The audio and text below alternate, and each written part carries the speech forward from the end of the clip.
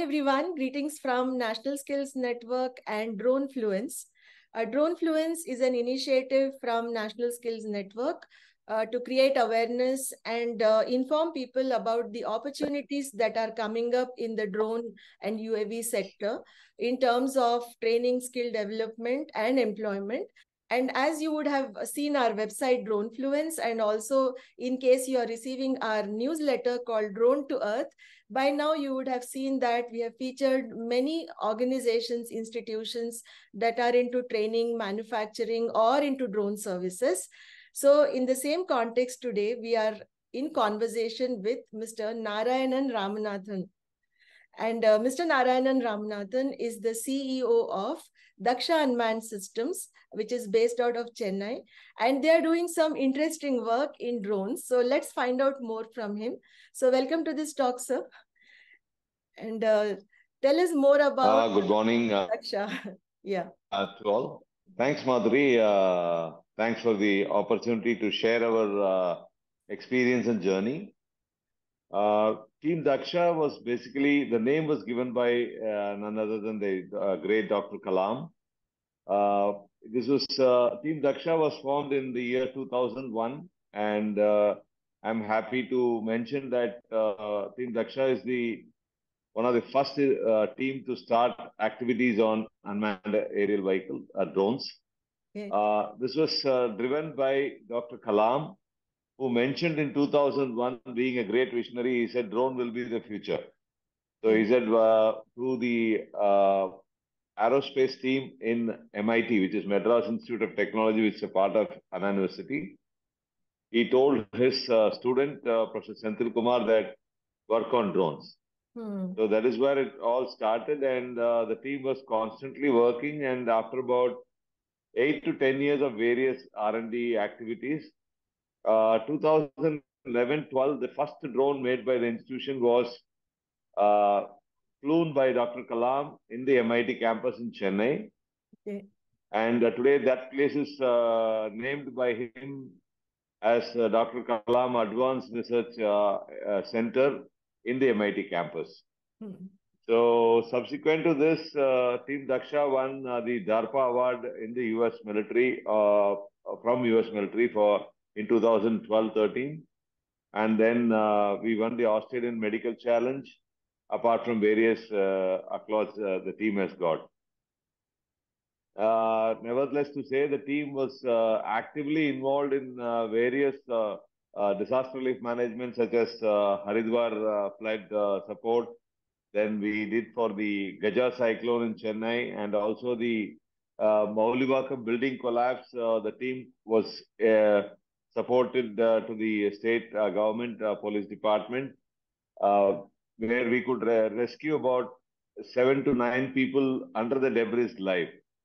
So I think, so Team Dhaksha was a very prominent name and driven by MIT, Madras Institute of Technology.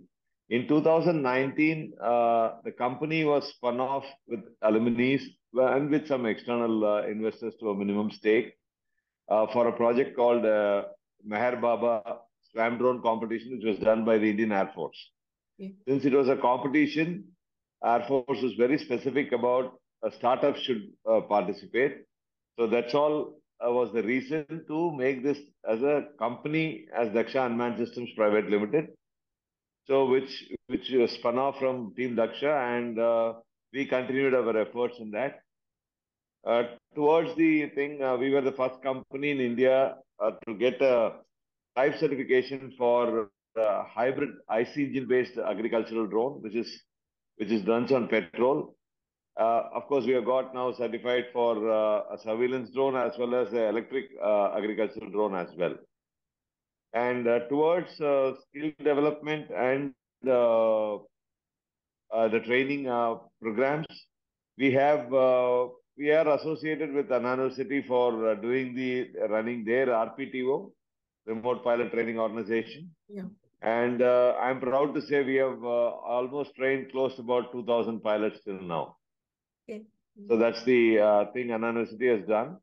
And they were the first university to get the medium class pilot training approval from DGCA. Okay. They were the first institution In fact, to get a training approval, organization approval from DGCA. So when we were the first to employ as a company, one of the CSR activity which came from Indian Oil was to train transgenders. So we had 2 batch of transgenders trained, and out of which we acquired 6 transgenders in our company as an employee, which was the first of its kind, of course, the pilots. And a couple of them are as trainers. They are working now in CSR campus on our behalf. Okay. So this is on the RPTO pilot training, which is very, very important because, as you know, the government drive is to by 2030 they want to have each village one drone. Which means you need that many pilots to fly plus a co-pilot. So it will create at least about 1 million jobs towards that. So you need that many pilots. It's not going to be easy to train so many people. So various institutions have been given now approval by DGCA for pilot training, and we are also doing it in Chennai. And we are planning to expand this year to another 3-4 places. Okay, that's really interesting, sir. And to know about how the organization has evolved, it's giving us a complete picture about achievements, and congratulations for all the achievements. And it's a team effort. It's not my alone achievement. It's a team effort. Yes. And our strength is our team. And I'm proud to say that our members are there with us for last, 10 to 12 years. We have been in this industry, and everyone has stayed with us with all the confidence in the company, saying that, okay, we will grow, and we are there to excel in our area. That's really fantastic, because I've also seen you always address your company as Team Dhaksha. That's what I have seen. That's really interesting and quite inspiring.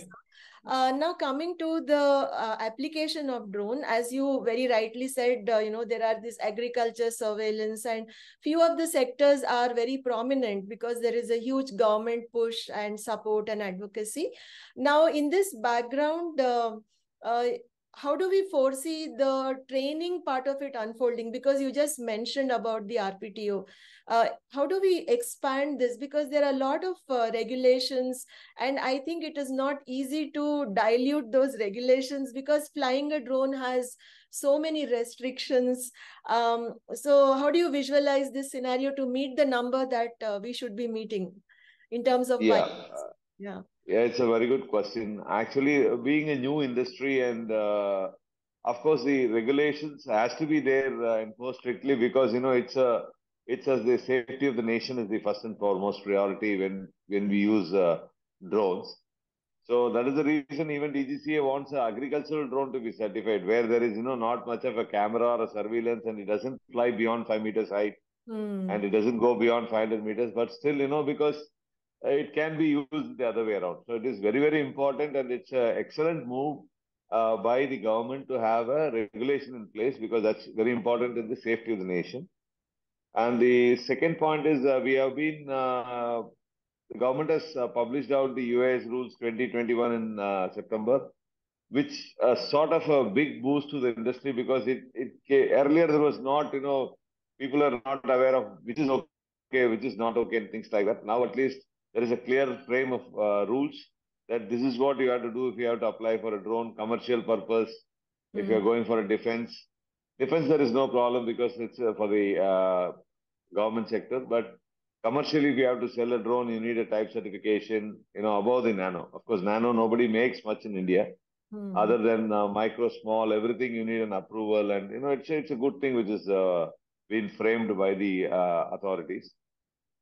Regarding your question to the how to develop the training and things like that, I think it is a high time industry should look in creating, maybe some sort of excellence centers in various institutions. Like, maybe right from, we can look at right from the technical training institute or a polytechnic college, the resource can be from anywhere. Engineering colleges, you can create an excellence center where we can have some sort of subsidies from the skill development department.